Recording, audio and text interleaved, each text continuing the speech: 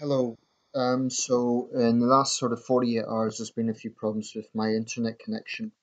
Apparently, Sky Broadband has been having general problems, and the service has been down. So if it appears at any point that I'm not making a video for an unusually long time, that will be the reason. I'll just get that out of the way. But it seems to be okay at the moment, so hopefully it will stay that way. Some of you may wonder why I haven't spoken more about the Catalan independence issue.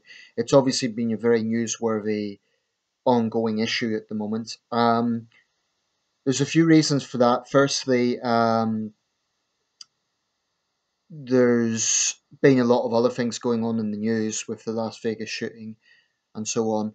Secondly, like I say, it is an ongoing story, and sometimes I'm wary about making running commentary on an ongoing situation precisely because it can change at any given time. But I'll say a few things about that and also the consequences of um, any potential second Scottish referendum here.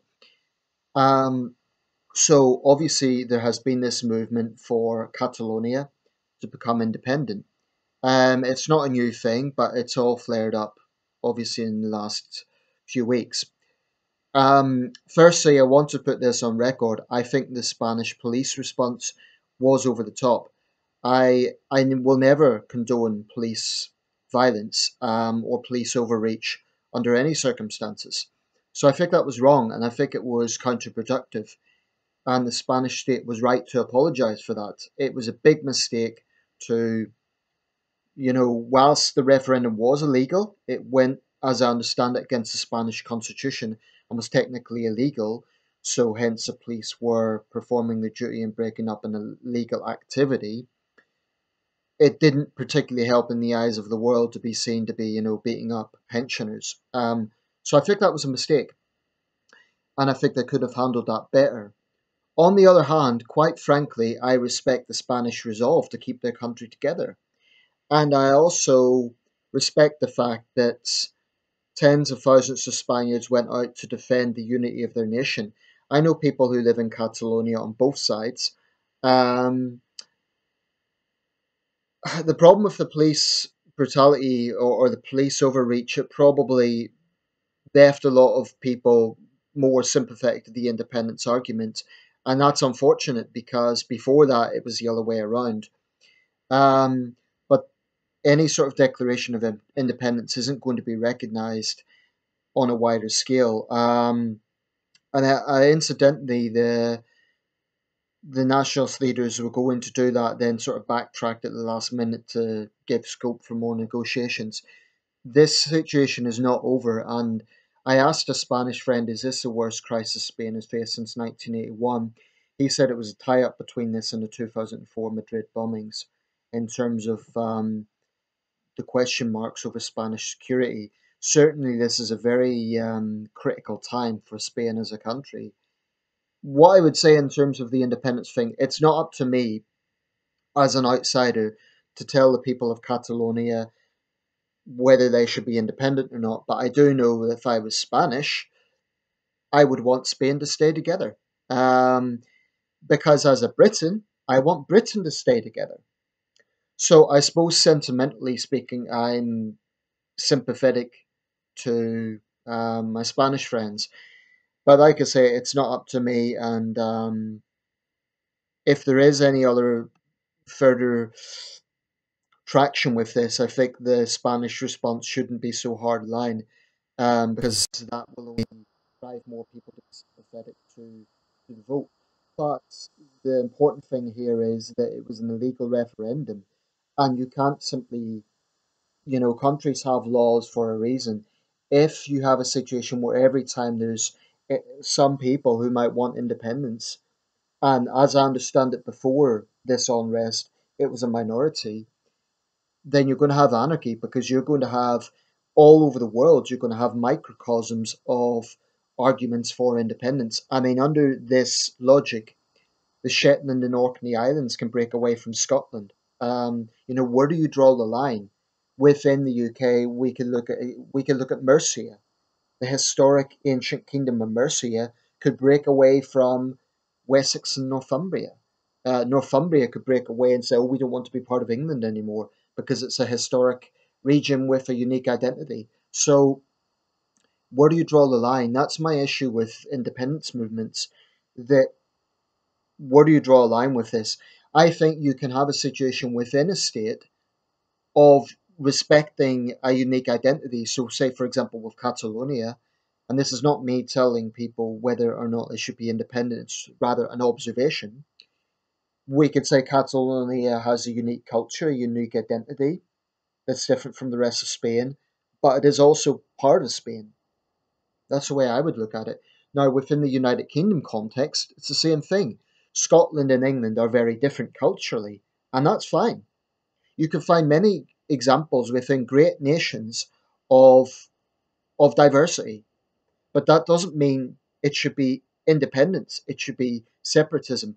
Now, the SNP conference, surprise, surprise, Nicola Sturgeon has been bringing up the issue of independence again and saying that she isn't backing away from it.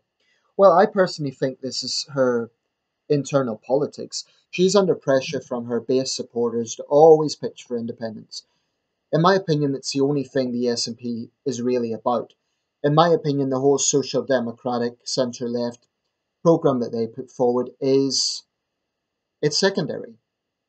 Let's be clear, the Scottish National Party is first and foremost a nationalist party that exists for the breakup of the United Kingdom. Now, some people will say, "Oh, it's negative. You're being negative. It's scaremongering." But you cannot gloss it over any other way. Scottish independence equals the breakup of the United Kingdom. You can't pretend otherwise. You can't have Scottish independence without the United Kingdom breaking up.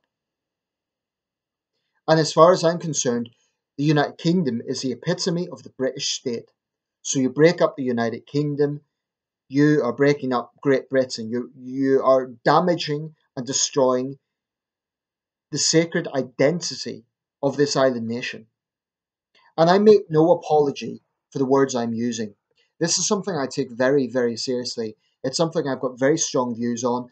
And it's not a case of, oh, well, they have a different opinion. I respect their opinion. I don't respect their opinion.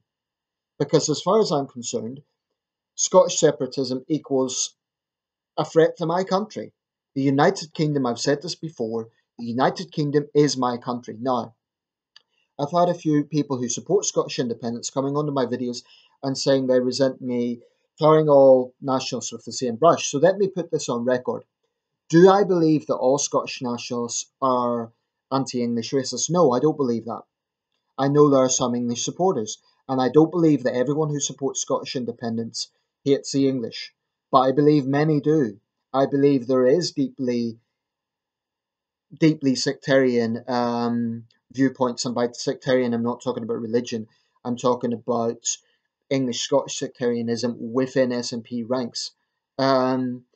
Take a hidden camera to any sort of event with Scottish nationalism, and I think you'll see the true ugly picture.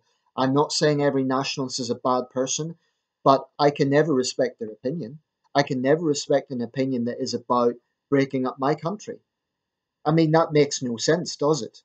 Really. It's like saying, by the way, I hate your brother, but please respect my opinion. The United Kingdom is my country. Simple as that. I also believe that if this comes around again, I don't believe it will. I'm optimistic that this divisive, unwanted, undemocratic referendum isn't going to happen again. If it does, if the SNP try and push it, I believe the British government will be well within its rights to simply say, no, we're not agreeing to this. We're not doing this. The rest of the world won't recognise it.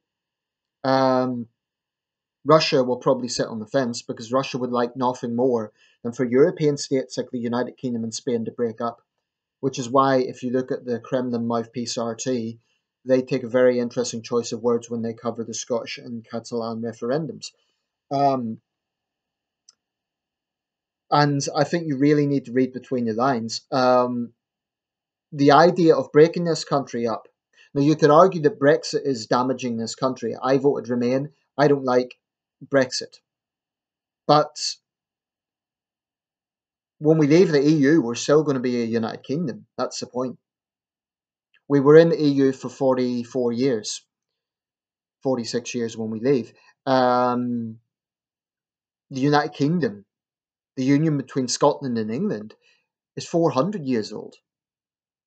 We have a shared island history going back generations, going back far longer than most modern states in the world today. That's not something to be taken lightly. And I don't mind admitting I've got very strong patriotic sentiments on this. So I think the British government should simply refuse, because the last referendum was supposed to be a once in a lifetime referendum. Both Nicola Sturgeon and Alex Salmond alluded to that. They've already betrayed that. They have totally disrespected the view of the majority of Scots who voted to stay within the United Kingdom. Not once have I seen them try to respect that result. At the time, they made grudging sort of acceptances, but since then, all they have done is disrespected it. So they cannot demand that they get another referendum based on the outcome of the EU referendum. Incidentally, it doesn't necessarily follow that because someone voted Remain, they therefore want Scotland to become independent as some sort of protest against the UK. It's interesting, incidentally, seeing the stance the SNP has taken on the Catalan issue. You would think that they would be really for it, but they're fully aware that they need to respect Spain if they want re-entry into the European Union.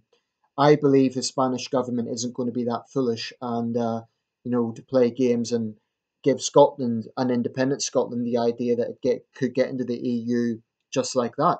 Why should Scotland jump the queue when other potential member states like Bosnia and Ukraine have been waiting for years? There's all those questions. But like I said, it doesn't follow that because someone voted Remain. I'm sure there's many Scots who voted Remain who also believe in the United Kingdom. Um, so I get that some people will be offended by the things I'm saying here. There will be Scottish nationalists watching this that won't like it. So be it. I believe the UK government will be well within its rights to simply say no. We shouldn't do what the Spanish done and use police overreach. That would be counterproductive. But I do think we should be more hardline. Simply say no, not even humour the idea, because it's unwelcome, it's unwanted, it's divisive, and it's totally betraying what the last time around, Cameron let the nationalists choose the date, choose the wording. So this time, I think the UK government should simply say no. There will be no second referendum, certainly not in our lifetime.